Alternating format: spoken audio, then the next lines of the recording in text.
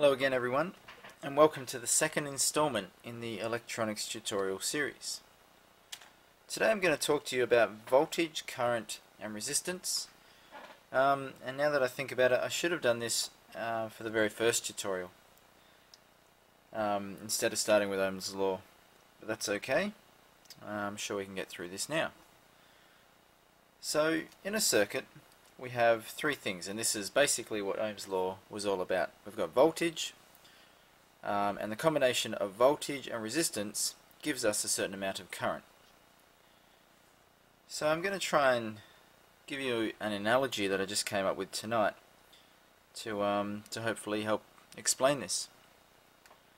So you've all seen things like Wheel of Fortune or The Price is Right, where they've got those big wheels and they spin it.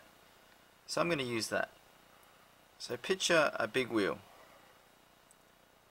So it's got some bearings in the center and it's held there by some kind of mount, and then it's just on the ground. Let's divide all these up into different segments, like so, and let's have that little ticker thing up the top, and we can see where we are. Alright, so picture this now. Let's picture that you're on The Price is Right or something like that, and you want to spin the wheel. So if you were to come down and give some downward force to this wheel, then the wheel's going to want to spin this way. The harder you push it, then the faster it will spin. Now picture this. What if there's someone else on the other side, and they're pushing down on the wheel also with exactly the same amount of force that you're pushing down? Which way will the wheel turn? Or will it turn at all? So of course the answer is that it's not going to turn at all. If you're pushing down, so you want it to go this way, and the other person is pushing down, so they want it to go this way, with exactly the same amount of force, the wheel will just stay exactly where it is. We won't actually get anywhere. So what we're looking for with voltage is we need to have a potential difference. If there's no potential difference, we get no current flow, and in this example we don't get the wheel turning. So in this case, if we took this person away, we've now got a difference in potential. So you're pushing down over here. Over this side, there's no potential trying to push this way, or there's no force trying to go this way. So there's a difference and the wheel will spin.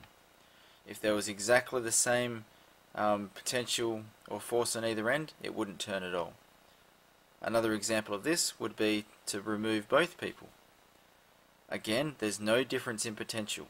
Nobody's trying to push this side, nobody's trying to push this side, so again, we don't get anywhere. Nothing spins, no current flows. Alright,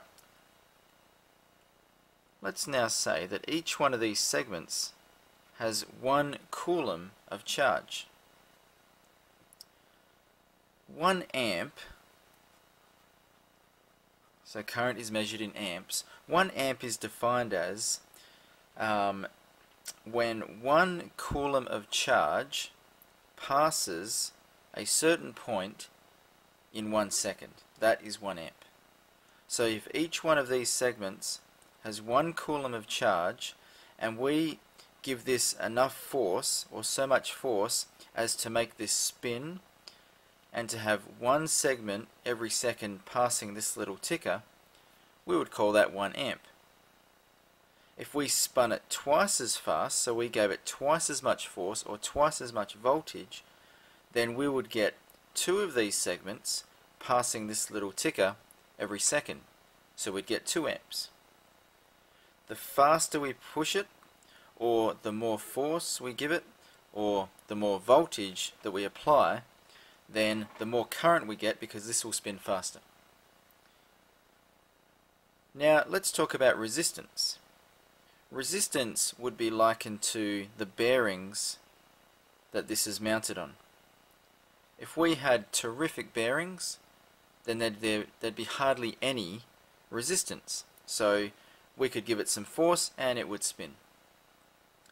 If we were to replace these bearings with some really old, rusted, non-lubricated bearings, then that would have a whole heap of resistance. So if we were to apply the same amount of force that gave us 1 amp, or the same amount of force that gave us one of these passing this ticker every second, but now with the really poor bearings, then it's actually not going to spin as fast. So we will end up with less current. Same amount of force, we've now added resistance with some really bad bearings. We're not going to get this spinning as fast. So we might only get half an amp, or not even half an amp. So if we liken that to our circuit, here's our power supply, here's our resistor, or the resistance in the circuit. It's these two that determine how much current we get flowing. So the battery or the power supply is like you, that's the person. The resistance in the circuit is like the bearings. So if I was to come along with 1 volt, so the difference in potential between this point and this point is 1 volt. Let's put a really low value of resistor in, of 1 ohm. We know that current equals voltage divided by resistance. So 1 volt divided by 1 ohm equals 1 amp. In this circuit, we will get current flowing in the order of 1 amp. So let's liken it back to this. If I was to push down on this with even more force, that would be like increasing the voltage to 2 volts. So I'm over here, I push down on this with twice as much force as I originally did. I increase the voltage by twice as much as I originally had. I'm now going to get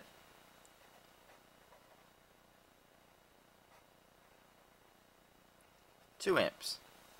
Still the same bearings, still the same amount of resistance, but the voltage has doubled, so my force has doubled. This will spin twice as fast. This will allow twice as much current to flow, and we get 2 amps. What if I put this back to 1 volt, but I increase my resistance to 2 ohms? So I'm back to my original force. I'm going to push down on it with the same amount of force that made this spin, with 1 segment passing here every second. So I got 1 amp. But now I've replaced it with the dodgy bearings. So that same amount of force is not going to make this spin as fast. So current, voltage divided by resistance, we're back to 1 volt, but now we've got twice as much resistance in the circuit, 2 ohms. I'm now going to get half an amp, or 500 milliamps. Voltage stayed at 1 volt. My resistance has increased, or it's doubled, so now my current is now less. It's only 500 milliamps. To counteract for this increase in resistance, or to counteract in these dodgy bearings, I would now have to push down with twice as much force in order to get it to spin at the same speed that I had before to give me 1 amp. So I'd now have to increase my voltage. So current equals voltage divided by resistance, 2 volts, 2 ohms, and I'm back to 1 amp. So that's my little analogy on how voltage, current and resistance come into play in our electronic circuits.